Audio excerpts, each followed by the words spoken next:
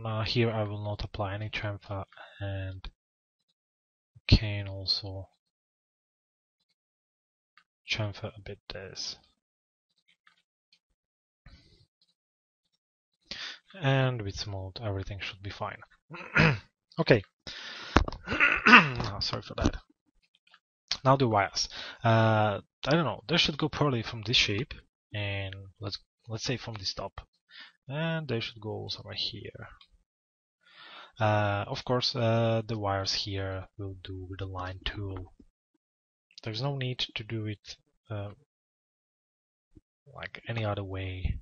So to help a bit, you can select this, move it somewhere like here.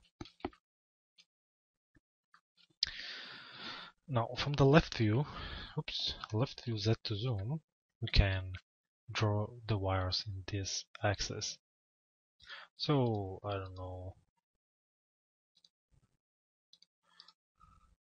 first like that,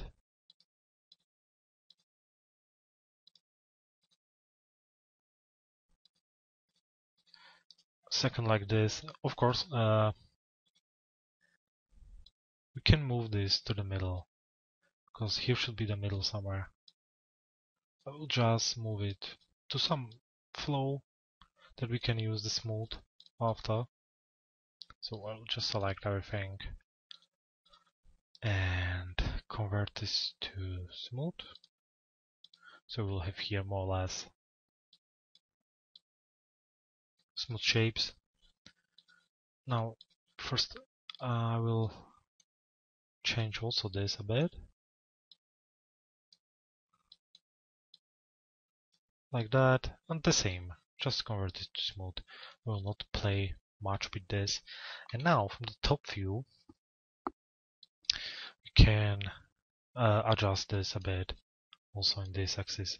Of course, I don't know, not much. We don't want to make there some crazy bendings or stuff like this. Just really, just a feeling that the shape there is really more natural than it is, of course. So okay, so I'm just moving that one there, and so on. Nothing hard. I was doing this also before, so you should know. Anyway, it will not be any big. It should be really just there, just to see that something is there. So okay, now select both wires. If you are happy with what you see,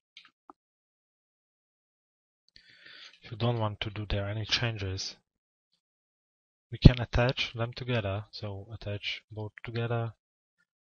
We will hit here the rendering button, and we will do it, of course, much smaller. Let's say like this. We can apply them most far. It's like 24. Oh, this is probably too much. So 12 should be fine. And oops, we can name these wires.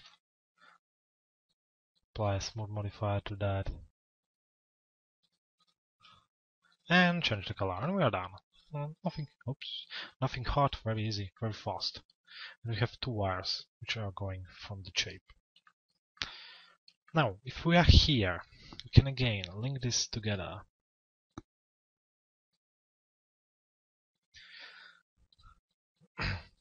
Now we'll make here a mirror of this shape, copy that in y-axis, this one.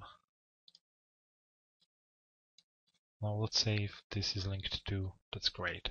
So both are linked together. I will go somewhere here. Now I will select my shape, delete the smooth modifier here, and attach these both together. Now, you see, these polys are selected. That's fine. We can just hit bridge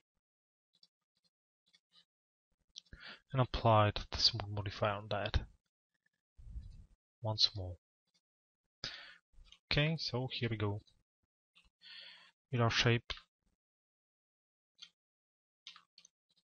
Let's see if everything is moving together. Not everything. That means that when we was attaching this to this shape preserved everything. So what we can do is just link this together, affect the power to the center, and we have multiple shapes into